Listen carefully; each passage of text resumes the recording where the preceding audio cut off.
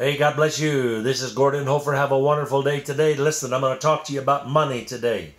Oh, when people hear preachers talk about money, they just hide their billfolds and they think the guy's going to take all of their money.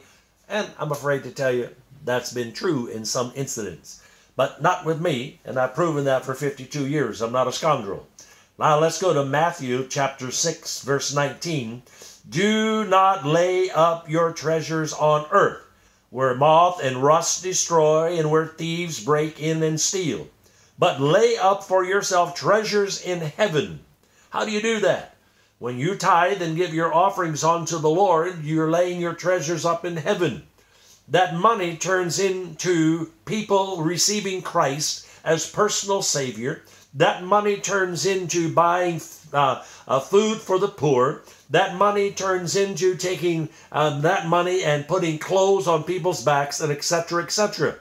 That money sends missionaries around the world. And so lay up your treasures in heaven, where neither moth nor rust destroys, and where thieves do not break in and steal. For where your treasure is, there your heart will be also. So we can tell where your heart is. If your heart is right with God, your money is going to be right with God. Bible tells us that this world is literally going to be burned up and destroyed. That's right. That nice car you have, poof, going to be burned up and gone. The beautiful, beautiful mansions in this world, boom, going to be burned up, gone. But the things that we have sent ahead of time, and we do that when we give money into the kingdom of God. You say, well, how do you do that? Does God have a ATM that I put the money in there? Yes, he does. It's called the offering plates. Hallelujah. When you give money to God in that offering, you are making a transaction with heaven. Heaven records what you've given. Then heaven begins to multiply what you put into the kingdom of God. It's a beautiful, beautiful transfer where God takes what you give to him and he multiplies it.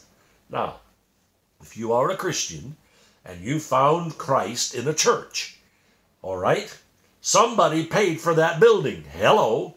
Somebody paid the pastor. Somebody paid the light bill. All has to do with money. And you receive the Lord Jesus Christ free. The gospel is free, but it takes money to get it to you, and it takes money to maintain it.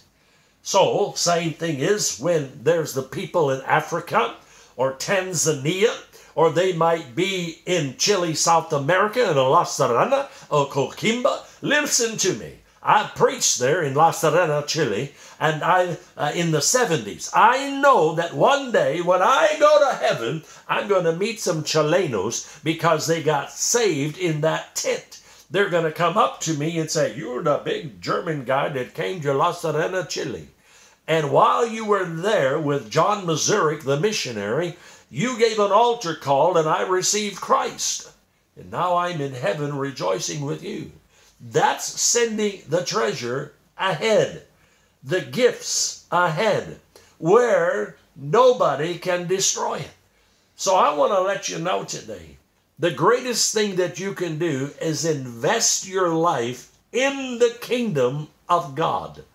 Invest your flesh, invest your time, invest your mind, and invest your money into the kingdom of God. And as you do that, the Lord will multiply it. I've proven that for 52 years, my friend.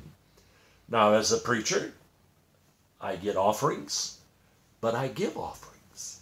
I pay 10% of all monies that come into my life. All right? Then we give offerings. We support a ministry in Africa. We support another ministry over here and another ministry over there. So as a preacher, it's not all about me just taking in money.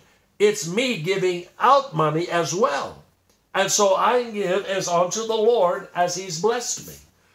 And then he multiplies whatever I give to him. Where's your heart at? Are you stingy? Are you a Christian that doesn't tithe? Wow. I can't fathom that. My spiritual computer doesn't understand why a Christian would not give tithes and offerings to God. Because you got it. Somebody told you about this man called Jesus. Then if you're going to church and every Sunday you come in and you listen to the preacher and oh, how wonderful the service is, and the offering plate goes by and you don't give nothing, or maybe you give $1 to make it look good, you're a thief. That's what the Bible says. You're a thief and you're arrogant. You're arrogant and saying, I don't need to listen to God. I can do it myself. That's not a good sign. So I'm really preaching to the Christian today. Shame on you. I would be embarrassed. I would hang my head low. You say, well, preacher, listen to me. You're alive, aren't you? That means you're eating. You're eating. Or you get the money to eat. You got it from somewhere.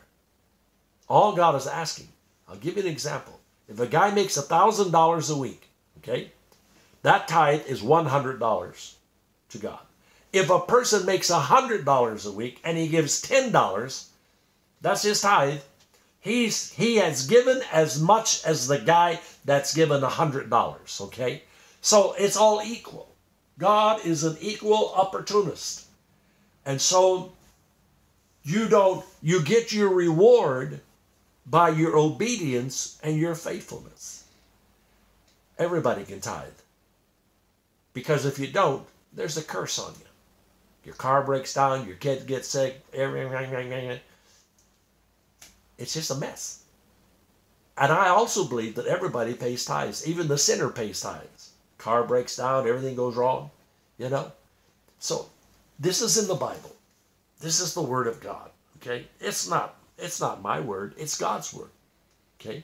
And I'm just telling you, God wants to bless you. And as you give to God, He will bless you, my dear friend. And He will break the curse off of your life, and you'll live underneath the blessings of God. So sow into the kingdom of God today.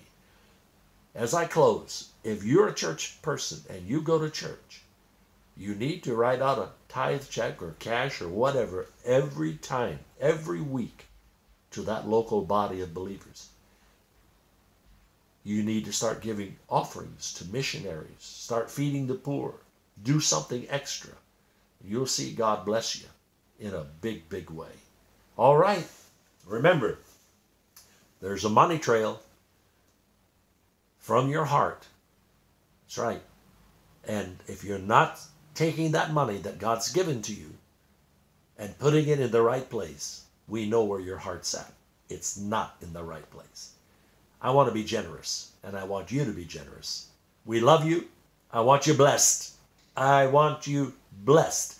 I want you blessed going in, and I want you blessed going out.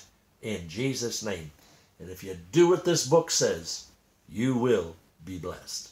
Have a great day. This is Evangelist Gordon Hofer. Bye-bye.